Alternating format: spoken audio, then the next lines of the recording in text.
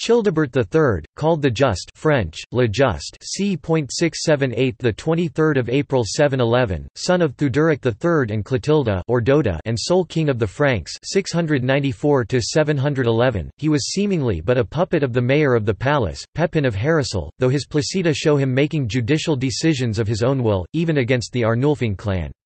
His nickname has no comprehensible justification except possibly as a result of these judgments, but the Liber Historiae Francorum calls him a «famous man» and «the glorious lord of good memory, Childebert, the just king». He had a son named Dagobert, who succeeded him, as Dagobert III, but his wife was not Edon, the invention of later fantasists. It is possible, though not likely, that Clothar IV was also his son. He spent almost his entire life in a royal villa on the Oise. It was during his reign of 16 years, in 708, that the bishop of Avranches, Saint Aubert, at the urging of the archangel Michael, founded the monastery of Mont Saint-Michel.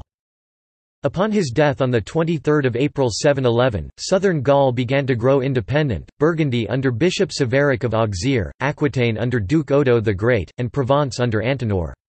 He died at Saint-Étienne, Loire, France. He was buried in the Church of Saint Stephen at Choisy-au-Bac, near Compiègne.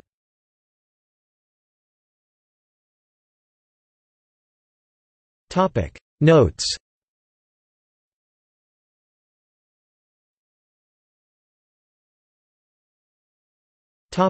External links.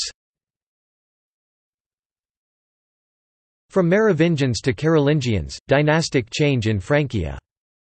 Pfister, Christian 1911. Childebert. Encyclopædia Britannica. 6 11th ed. p. 137.